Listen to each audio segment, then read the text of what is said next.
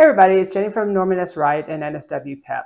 In the last video, we talked about the different types of liquid cooling. So this time I want to start going through those different types, starting with rear door heat exchangers. So let's get started.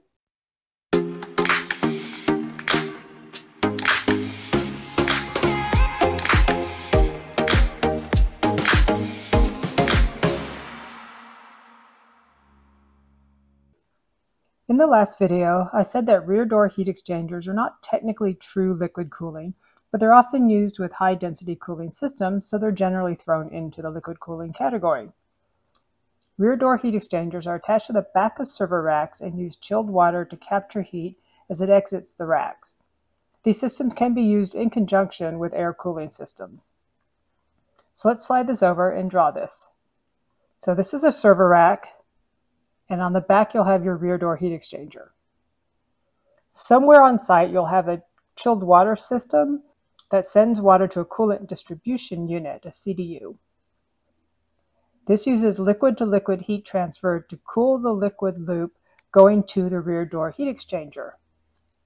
So you have a chilled water loop going from your chilled water system to your CDU, and then a chilled water loop going from your CDU to your rear door heat exchanger.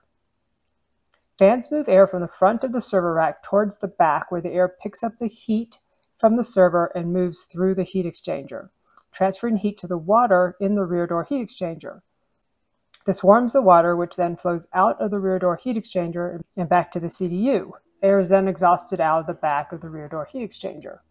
You want to minimize leakage in your rack so that all the air goes through the rear door heat exchanger to maximize your cooling.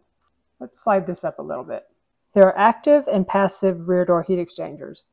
Passive rear door heat exchangers have no moving parts, so you just have the heat exchanger with water passing through it mounted to the server rack.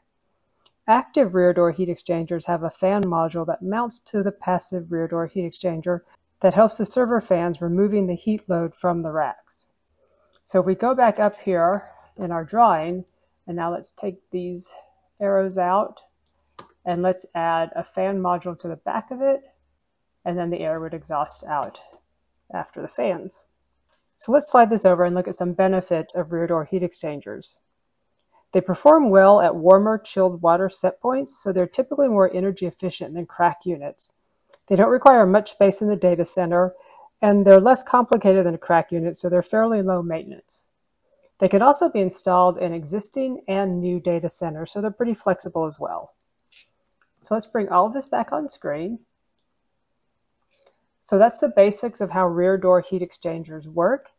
Don't forget to like and subscribe to our YouTube channel, and thanks for watching.